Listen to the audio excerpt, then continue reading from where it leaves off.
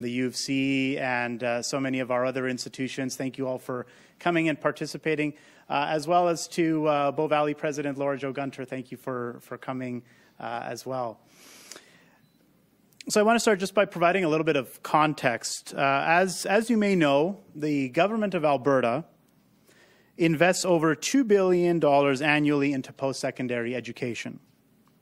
And this is done by providing operational funding to 26 universities, colleges, and polytechnics across the province through the Campus Alberta grant. The current model of investing in post-secondary education is not working in the best possible way. Government funding is not tied to the achievement of any targets, progress towards goals, or to the changing economic and labor demands.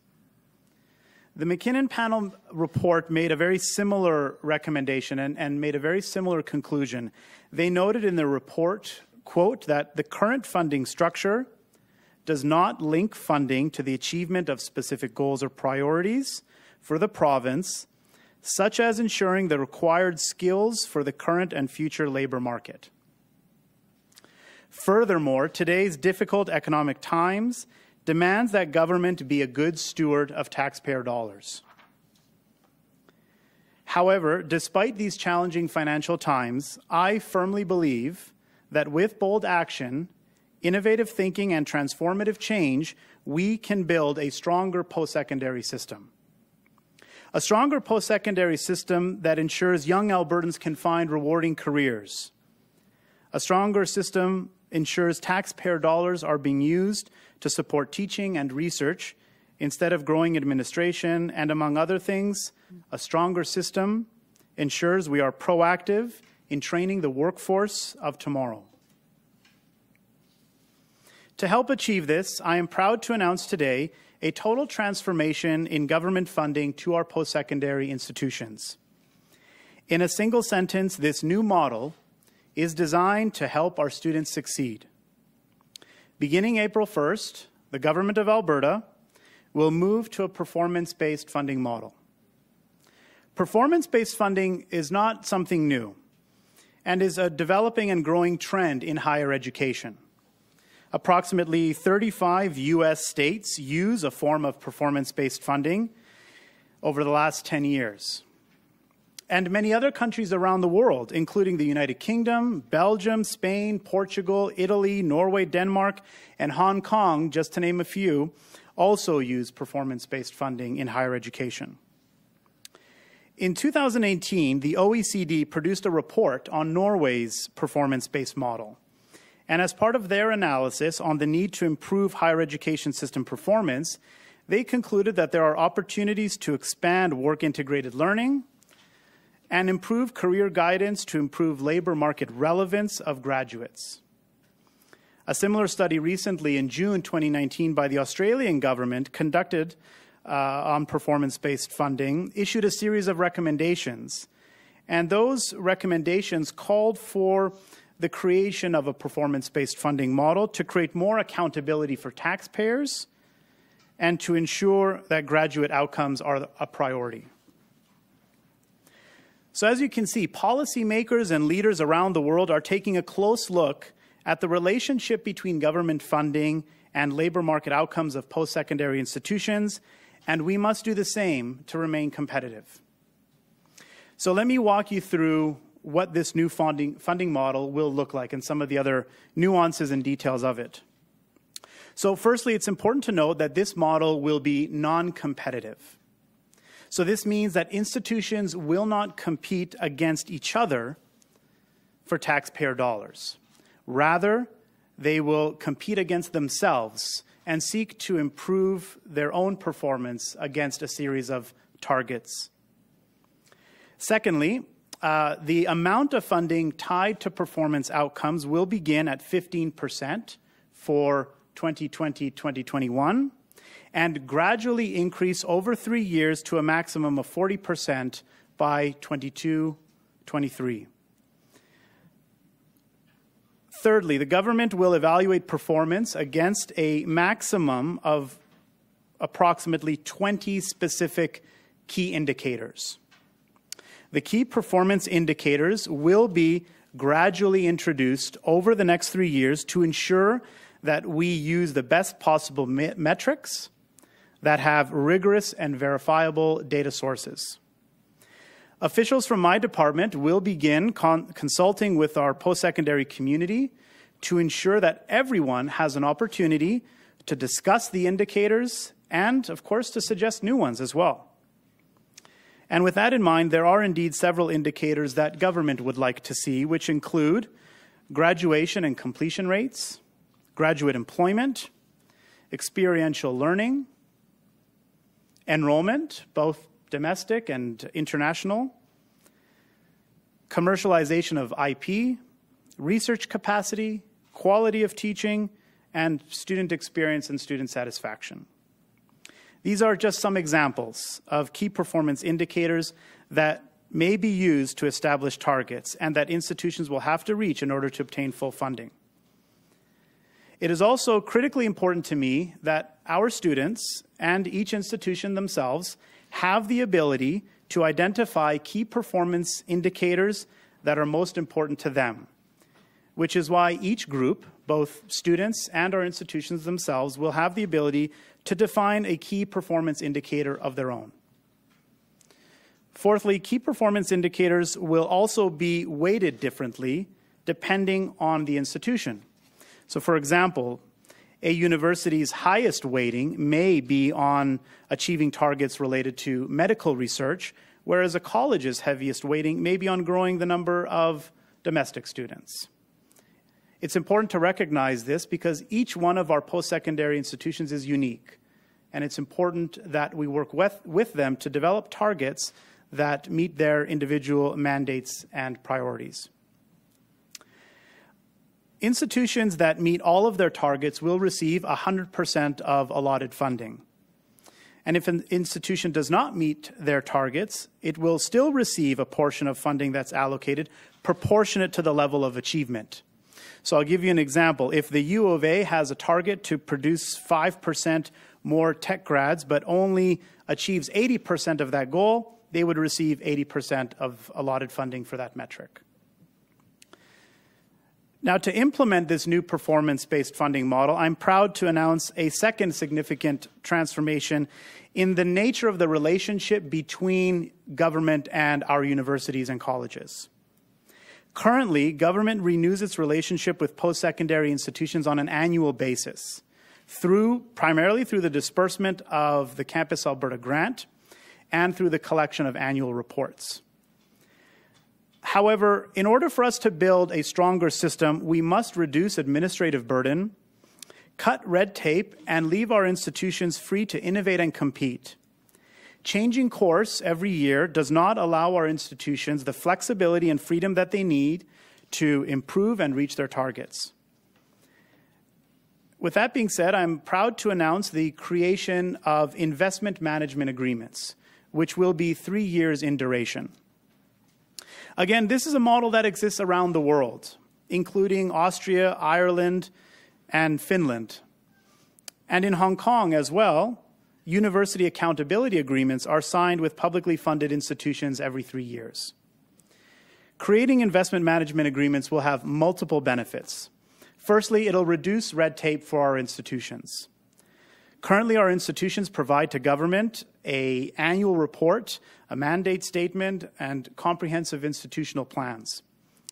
With these new investment management agreements, some reports will be completely eliminated so that our universities can spend less time sending reports to government and spend more time researching new breakthroughs and helping young Albertans find rewarding careers.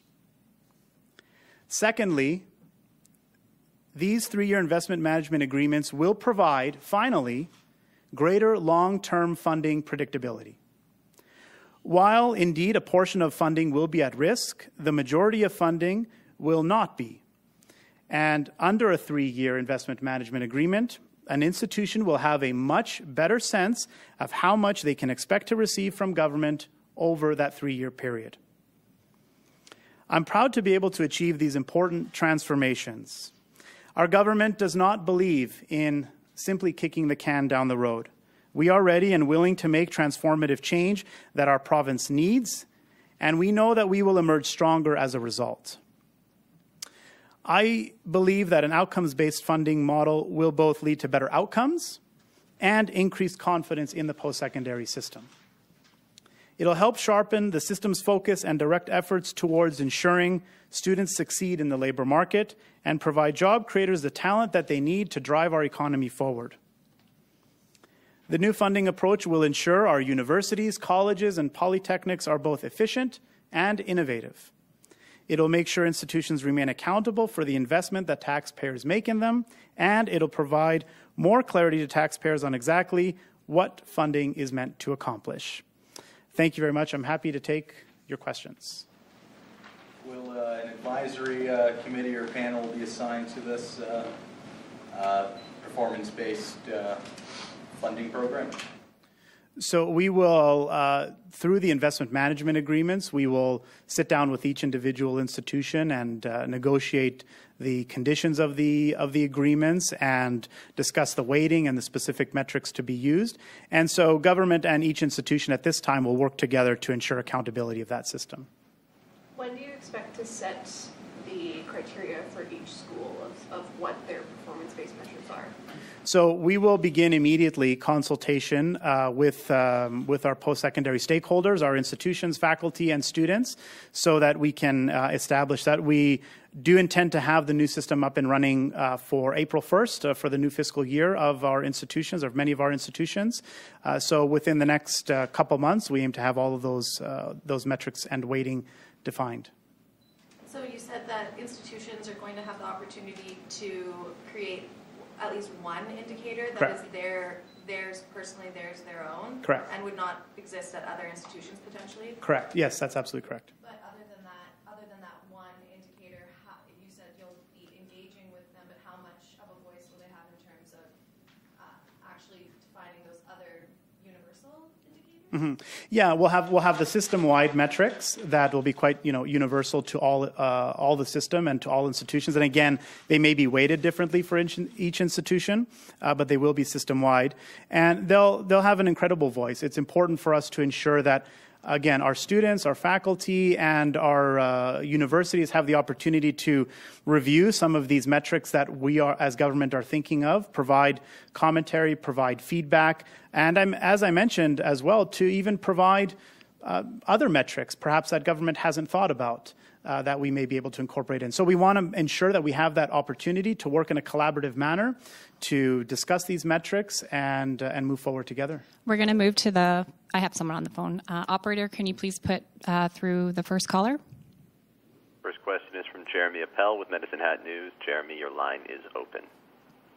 Hi. I think that there's a certain perception that some fields of study are more oriented towards, better economic outcomes than others. How is this not an attack on the arts and humanities? No, far from it. There's more so today, I would argue, that the requirement from employers and from industry and the economy to find graduates and find employers who have sharp critical thinking skills and excellent creative skills is growing in demand. There's a huge movement, as we know. There's growing technological change in our society. A recent report by the Conference Board of Canada suggested that here in Alberta, a vast majority of current professions would be disrupted by automation or by technological advancements in some way or another. And so the demand for our graduates to have critical thinking skills, be very adaptable and flexible, is growing in importance. And so this model will help to ensure that as we're focused on developing graduates and individuals who are job ready, we have to keep in mind that skill set in terms of critical thinking, and those are important skill set that one learns primarily through liberal arts programming. And as I mentioned, it appears as though that skill set is growing in demand.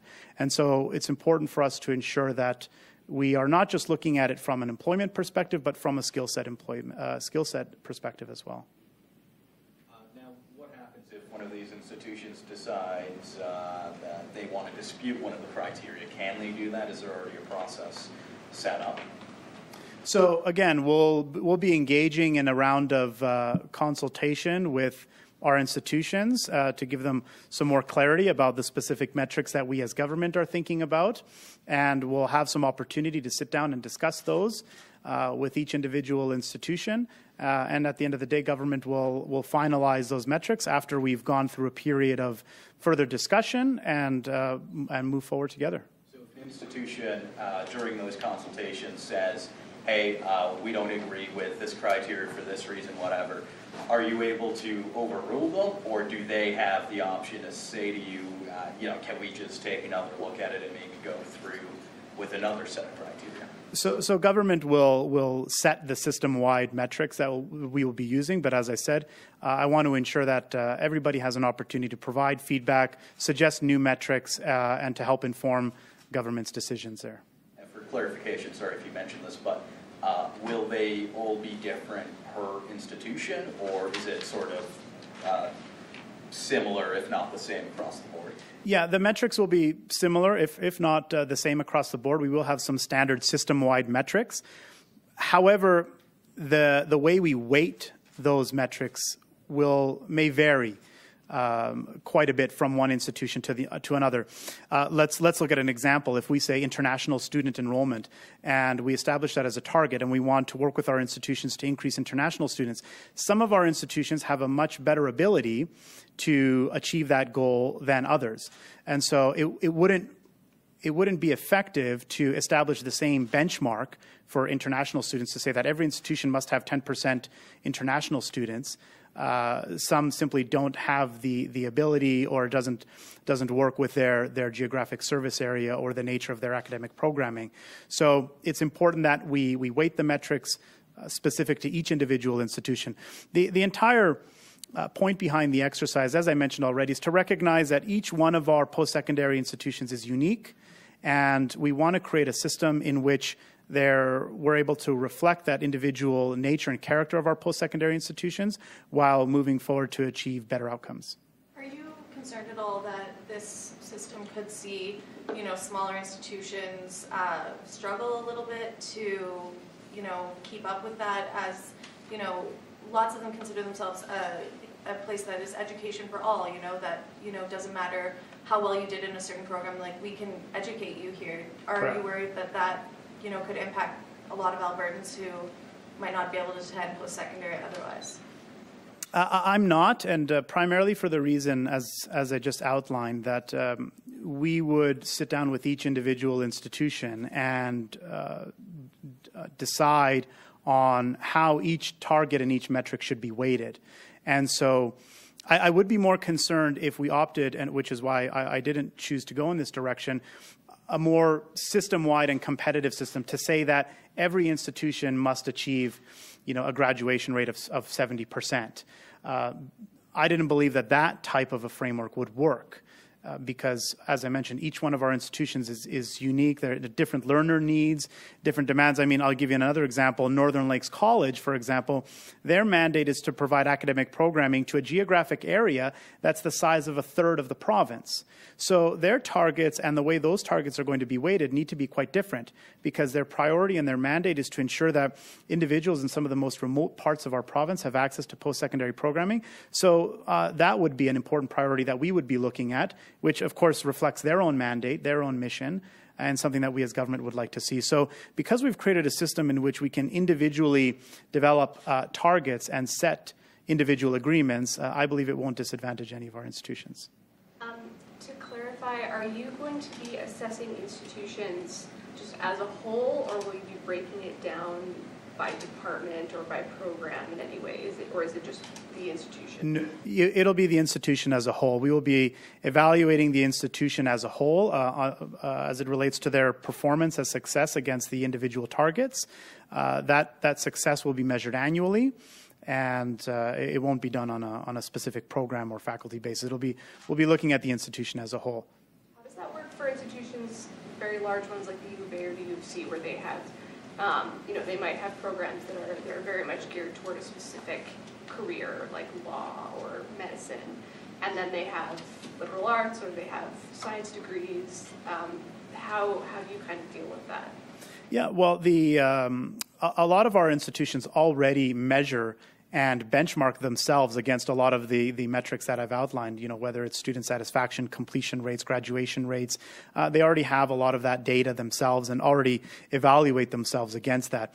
And so I truly believe that this won't be an unnecessary burden on our institutions to, gather a lot of new data and collect a lot of new information. They already have a lot of those numbers, and each institution has institution-wide figures as it relates to graduation and completion rates. So we'd be able to look at that from an institution perspective and discuss whether or not that target can be improved or whether it should remain the same. We have time for one more question. And I should add, sorry, just on that point before we get to the last question, that within each target, within each metric, there'll be a threshold tolerance, if you will. So if we established, and I'm just using a number here, a benchmark of 75% completion rate for Medicine Hat College, and they got to 74.9, that wouldn't be counted as not coming into 100%. We would establish threshold tolerances around each of the targets. Does the government anticipate saving money from this? I just, in terms of the changes that we've seen with post-secondaries lifting the tuition cap, are you anticipating that if a school does not make its targets and is only getting 90% of the funding it expected, that funding, they would have to make it up by raising tuition? Well, the fundamental decision on tuition, of course, is one that's in the hands of every individual institution. There may, of course, be a situation in which an institution doesn't meet all of its targets, and there would be savings there. And I believe that that's an area where we need to have some continued discussions about whether those savings should be reinvested back into the system, be provided as a reward to an institution who perhaps exceeded their targets. And so there is indeed a possibility that that an institution doesn't meet all their targets, that they don't receive that full funding envelope, and we need to discuss what next steps look like from there. Do you have a dollar figure, though, for every year you might anticipate saving X amount because of this new system? We don't. We need to, of course, have that round of discussion and consultation with our post-secondary stakeholders to figure out and discuss how we're going to weight the individual metrics and the metrics and what those final metrics will look like. And once all of those pieces are in place, we might have a better picture at that point. But, are you worried this might affect attracting faculty at all? Because if funding is unsure all the time, how are faculty supposed to plan for staffing? So people who, it's hard to get on tenure anyway, now this seems a little more precarious. Well, I wouldn't call it precarious. As we mentioned, the maximum envelope of at-risk funding, performance-based funding, is 40%. So the vast majority of funding is guaranteed. Through the 3-year IMAs, we'll be able to provide our institutions more predictability as well over the next 3 years about what they can expect. And I believe that kind of predictability and certainty over a multi-year period, again, as illustrated by some of the examples that I provided, is something that many jurisdictions around the world are already doing, and they're attracting high-quality talent, and I believe there are a lot of lessons that we can learn from there. Well, thank you all very much for coming.